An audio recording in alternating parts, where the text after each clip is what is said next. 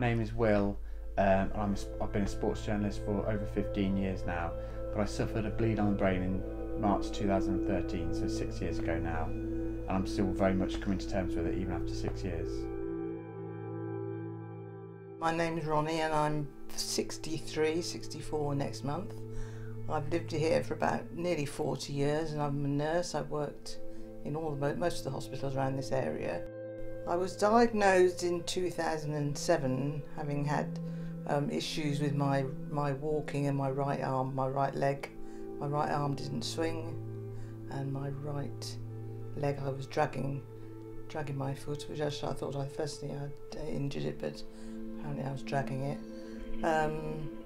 Went to the GP and he did numerous neurological tests on me. Decided that I'd got Parkinson's, to which I was rather nonplussed. So 3 boxes of tissues later and a few tears, etc. I lived on the other side of town and I'd walk to work that way, and just for some unknown reason I decided to drive and park across the road. It was so strange. Well, I was found fitting by the neighbour, and then I'd never suffered a fit in my life, but then they rang an ambulance.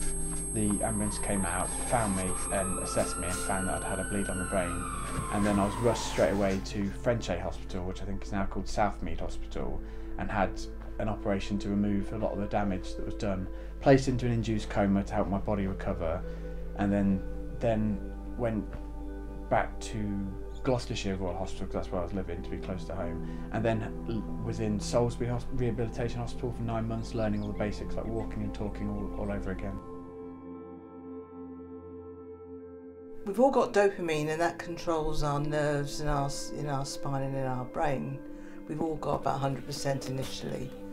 Unfortunately with Parkinson's we tend to lose the black cells, the substantia nigra, the black matter in the brain that produces dopamine, in my case, has died off. So by the time I'm showing any symptoms and I was diagnosed, I'd probably lost about I was left with 20, I probably lost about 80% of the cells that make the dopamine. And I'm now probably just running on empty now, just the tablets I take. They do say that you'll never get close to a full recovery. The closer you'll get is 90% back to kind of your old self. But in terms of the logistics of my hospital stay, I was in induced coma for a month. Yeah, so around a month, and then in some form of hospital for half a year. And then a year outside of hospital where I was full-time carer to get Will back. Because we met on Valentine's Day 2012 and then had my brain injury March 2013, so it was just over a year and a couple of weeks that she'd actually known me, and then suddenly she was thrust into this world of being my carer, which is a lot of demands on a relationship. This strange thing that I've learned about brain injuries in particular is this phrase that says brain injuries don't just affect one person. It's very true, because obviously it meant Amy was living here in Poole and would often have to drive 2-hour drive to come and see me in hospital, so it just shows the knock-on effect. And then my family live in Leicester in the East Midlands, so if they ever wanted to come and visit, they had to travel 2 or 3 hours to drive down to come and see me in hospital, so it just shows the ripple effects that brain injury can have. I think when I was at work, because I had to go from theatre I had to go walk through outpatients to the dining room for lunches and meals and drinks, I wasn't aware that I was walking slower than normal. And it was only when I started the dopamine tablets as opposed to the dopamine agonists that I suddenly wow, this is fantastic. I was really motoring, in my words, I suppose. And everybody said, God, what's she on? I want some of that. They all wanted the same. So it was more obvious to other people who were used to seeing me, because they'd noticed me slowing down, but weren't aware that I'd slowed down. It was me. So it was about a month before my bleed, so February 2013, I ran the Gloucester 10k, and that's the biggest kind of race I'd ever really done. So I think, not trying to sound big-headed, but I was in reasonably good shape. The hardest thing for me was the recovery time, because your legs just hurt so much, and that's nothing to do with brain injury, that's just generally from running and and training for a marathon really. So you've had to think about where you were training, because Will can't remember. He had to think hard because he would get lost, so he literally had to just go to the beach and along the prom and back again, because if he tried to do anything different he would just get lost. Yes, I try to get out and about. My son will probably say that differently to me, but he says I don't do these things, but I do. He's what I call my tough love. Yeah, he does make me get out. Sometimes he'll come home and say, right, we'll go for a coffee. We go the long way round to get my cup of coffee, which in a way is good because he bullies me, but obviously in a nice way. I got three classes I go to with the University of the Third Age, U3A, which is predominantly for people who are retired. I do a knitting and natter one, and I do a quiz one, and I do Scrabble. One of the big aspects of my brain injury recovery or brain injury journey is that I've definitely gone from a more pessimistic person into a more optimistic person, as in trying to find positives in every situation. So I went to the 2011 Rugby World Cup as part of my job in New Zealand, which was great, but the last World Cup in England was 1991, and it so happened that the World Cup was then in this country in 2015, so I went back to work in 2014, and I always had the 2015 Rugby World Cup in my head as like a goal or an aim, as Amy says, to strive for. And luckily I got back to work and got to report at the 2015 Rugby World Cup, and then a year later, 2016, was the junior or under 20 Rugby World Cup in Manchester, so I got to report at that. So during the course of my brain injury, as I say, talking about positives, I've got married, become a dad, reported at 2 World Cups, and ran a marathon.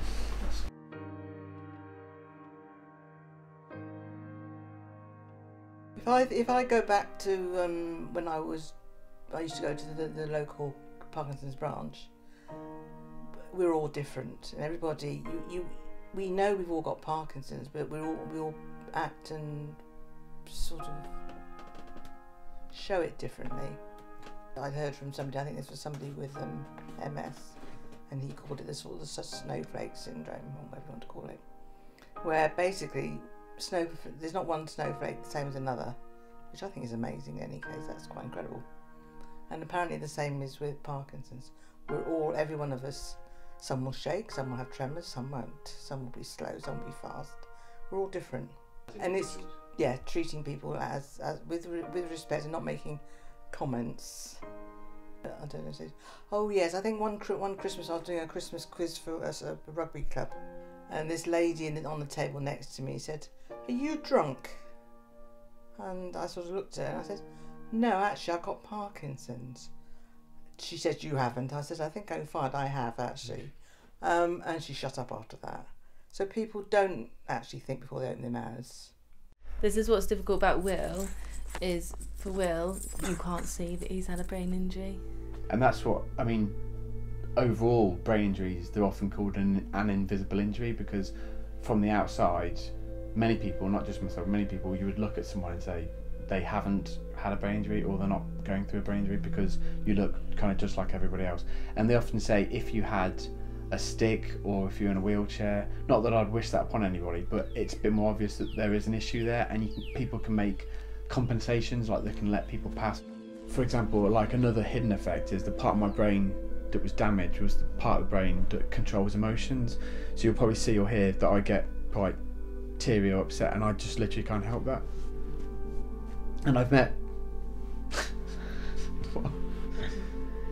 and I can't obviously control that, and it's that control or that filter that's been damaged that, compared to everybody else, has that control and filter over emotions.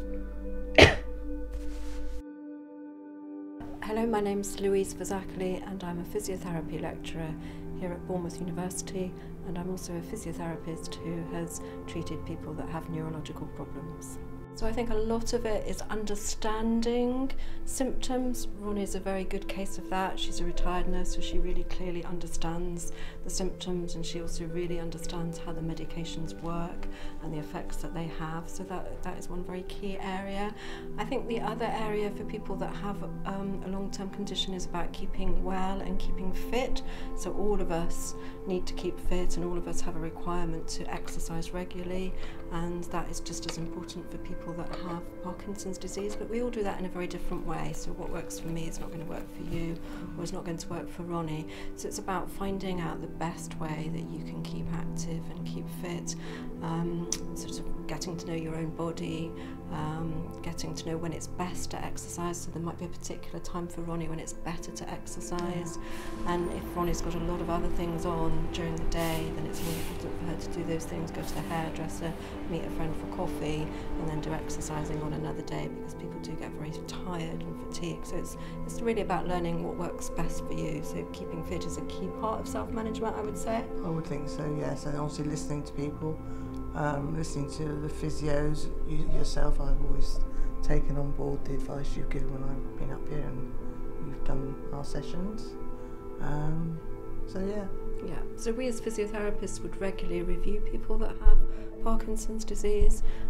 So we'd assess their symptoms, see if there are any new or different symptoms. We might do what we call outcome measures, where we would time walking or time various activities, and that would be a good measurement to see if there's been any change.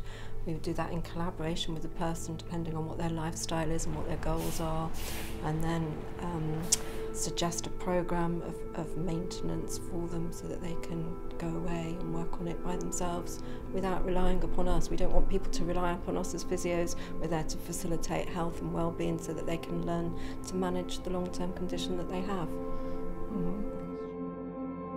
We're back to that cliche phrase used earlier of no two brain injuries are the same. So therefore, don't assume or treat two people the same. Every brain injury is individual.